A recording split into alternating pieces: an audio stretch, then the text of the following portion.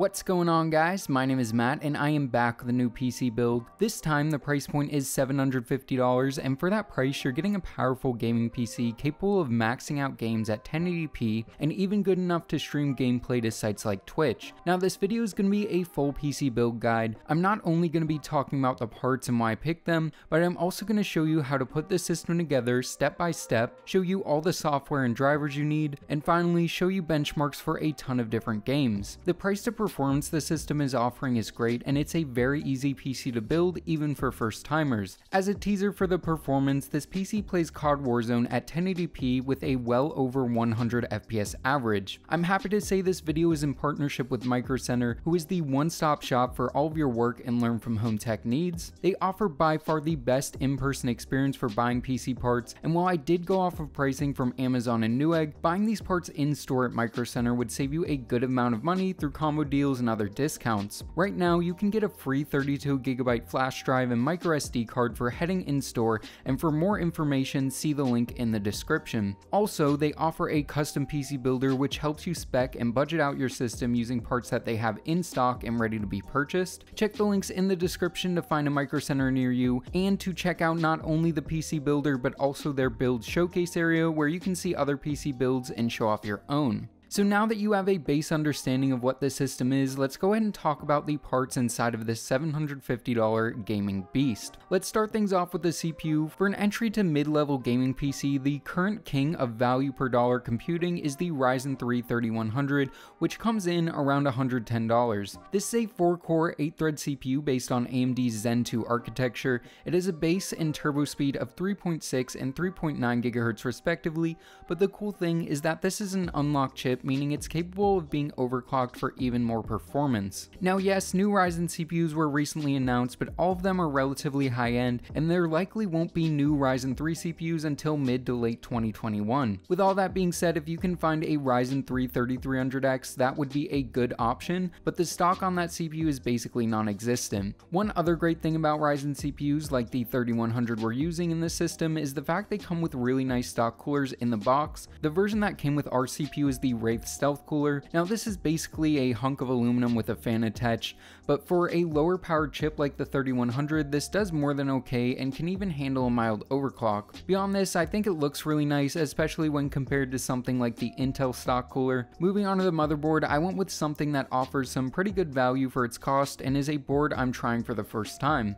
This is the Asus Prime B450M-A. This board features 4 DIMM slots, decent back panel I/O, and a nice neutral color scheme. Because this is a B450 chipset board, it means a few things. First of all, it allows for overclocking. The VRMs on this board aren't the best, but for a mild overclock on a Ryzen 3 it should work fine. Secondly, B450 boards will be getting support for the upcoming Ryzen 5000 series CPUs in January, meaning when it's time to upgrade you could pop in a new 6 or 8 core Ryzen 5000 series CPU with no problems. Overall, for around $80, this board offers a lot of features for the price, and it worked out great in this build. Moving on to RAM, this is an area where the cost has dropped a decent amount over the course of the last year or so. What I ended up getting is this 2x8GB kit of G.Skill Ripjaws 5 DDR4 RAM for around $60. This kit runs at 3200MHz CL16, which works well in a budget Ryzen system, and it had no problem running at its rated speeds. 16GB is perfect for gaming and is even enough for streaming and some light video editing. One nice thing is the fact that even with a 2-stick kit, there's still 2 open RAM slots on our motherboard, so upgrading to 32GB in the future will be as easy as popping in 2 more sticks. Moving on to storage, I decided to go with an NVMe SSD for a few different reasons. First of all, they're in the M.2 form factor, which makes them very easy to install, and secondly, they offer a lot more performance for not that much more than a traditional SATA SSD. The one I went with is this 500GB Crucial P2. This is a relatively basic NVMe drive, but it worked great in the system. 500GB is enough for your OS, applications, and a number of your most played games. Optionally, for another $50, you can either upgrade this to a 1TB NVMe drive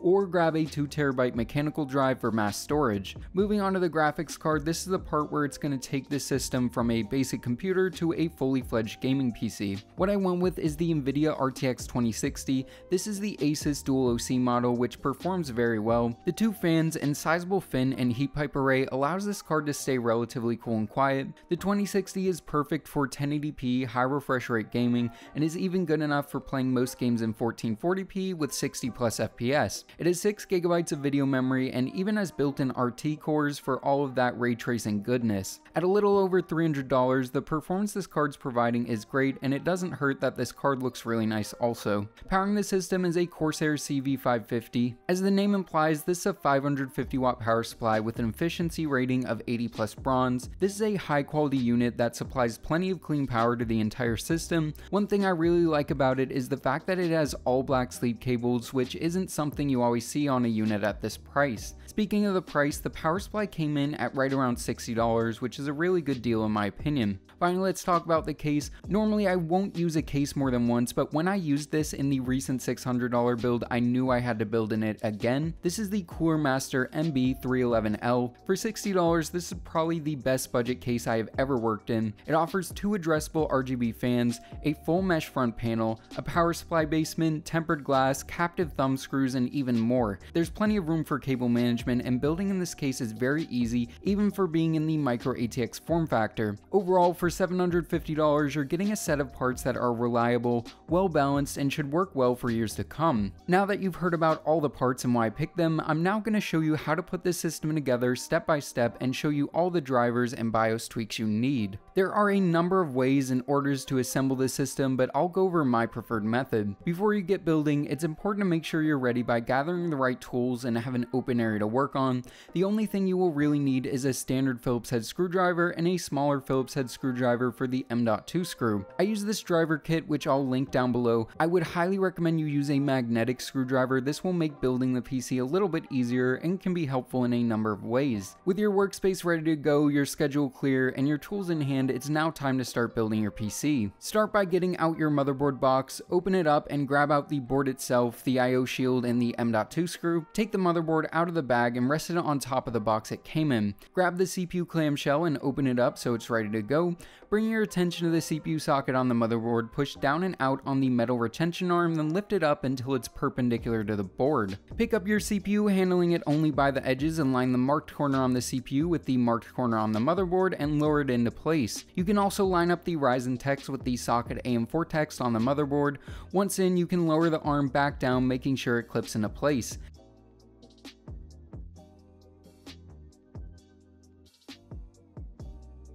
Now go ahead and grab the cooler that came in the CPU box. Flipping it upside down, you can see that it comes with thermal paste pre-applied, so there's no reason to add your own. I've used this cooler before, so I had to apply a pea-sized amount of thermal paste, but again, if you bought your CPU new, you won't need to add your own. Lower it down, lining up the pegs with the standoffs in the backplate. Screw these down in a cross pattern until the cooler is secure. As you can see, my cooler has the AMD logo facing up, and if you want yours like that too, all you have to do is unscrew these 4 screws, rotate the cooler, then reinstall those 4 screws again. Next, take the CPU fan cable and bring it to the CPU fan header. Line the notch in the connector and the header up and plug it into place. Now it's time to install our RAM.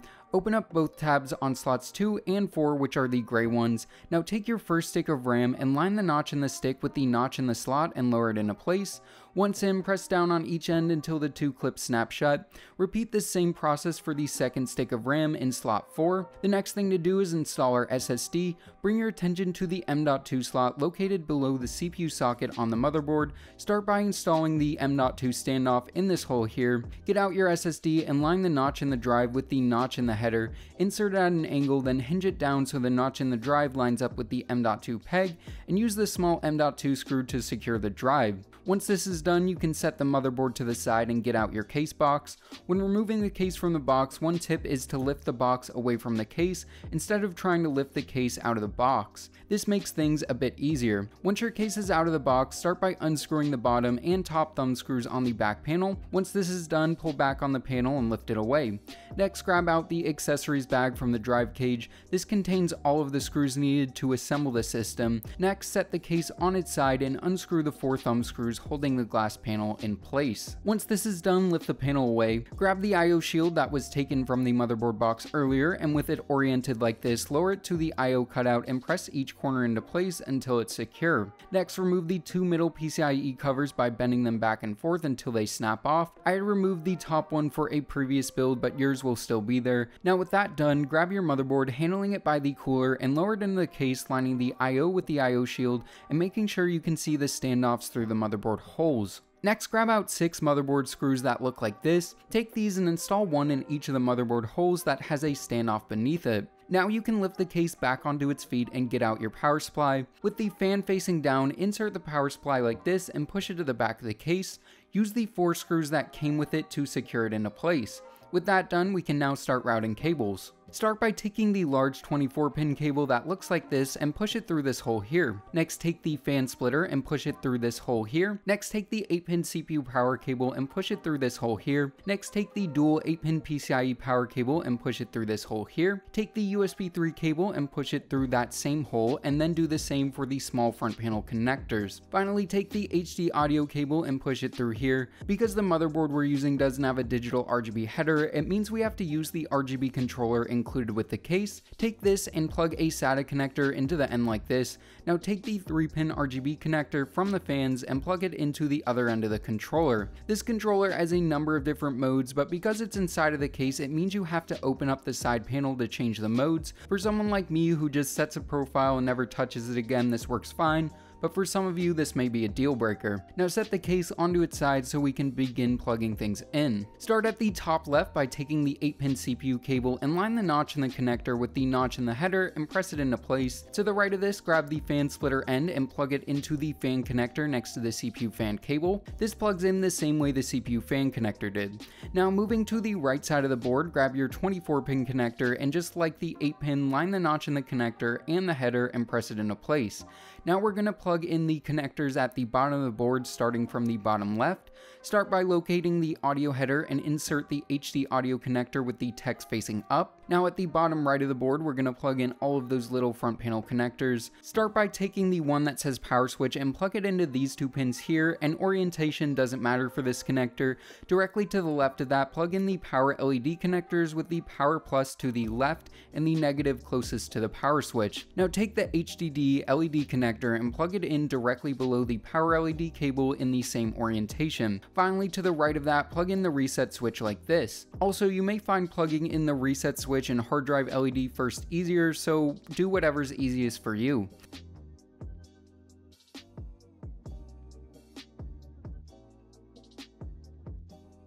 You can now get out your graphics card because it's time to install it. First, open up the PCIe lock like this. Now take your card, lining the notch in the card connector with the notch in the slot. Lower it down, and once you're sure it's lined up correctly, you can press it down until it secures into place and the PCIe lock snaps shut. Next, take 1 or 2 of the same screws used for the motherboard and screw these into the PCIe bracket to secure the card into place. Now take one of the 8-pin PCIe connectors and line the notch in the connector with the notch in the slot and press it into place. With that done, put the case back onto its feet and bring your attention to the back. You can now do a little cable management by pulling all the excess cable link to the back of the case and making sure all the cables are flat. I would recommend now turning on the PC and looking through the lighting profiles to pick one that you like. Once done, power the system back on and reinstall both of the panels, but before screwing the glass panel on, make sure to do the always satisfying plastic peel. With that done, the system is built, but there are still a number of things we need to do before you can start gaming. The first thing is you need to install Windows. I'm not going to go into how to do that in this video, but it's relatively simple and straightforward. I'll have a link to a video tutorial on how to do this in the description below. Next thing you need to do is, with the system shut off,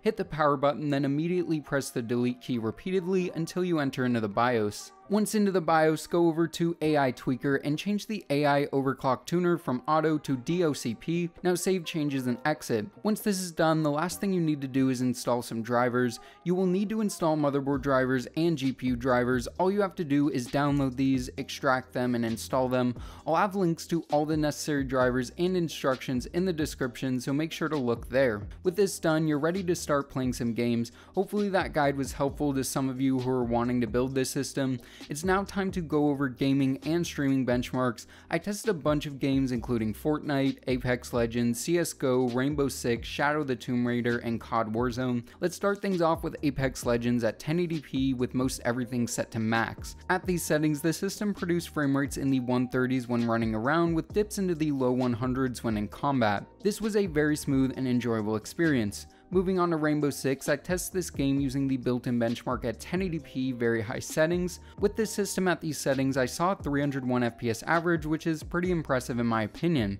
Next up is Shadow the Tomb Raider, which I tested using the built-in benchmark at 1080p high settings. Doing this resulted in a 98 FPS average, which is great for a title this demanding. In CSGO at 1080p pro settings, the frame rate stayed in the mid to upper 200s most of the time, and overall it was very smooth. In Fortnite at 1080p pro settings, the system stayed in the low 200s most of the time, which should be more than enough performance for even competitive players. Finally, in COD Warzone, I tested at 1080p high settings. While doing this, the FPS stayed just above 100 the majority of the time, with slight dips here and there. I also used COD Warzone to test the streaming capabilities of this machine. I tested at 1080p 60 FPS to Twitch using the NVIDIA NVENC encoder. Doing this resulted in both a smooth stream and smooth gameplay on my end. As you can see, the performance on this machine is pretty darn good. Overall, for $750, the system packs a lot of gaming performance, and I can highly recommend it for your next PC build. So yeah guys, I think this wraps this video up. Thanks again to Microcenter for partnering up with me for this video. If you guys liked the video, give it a thumbs up and consider subscribing. And as always, this is Matt from Tech by Matt, signing out.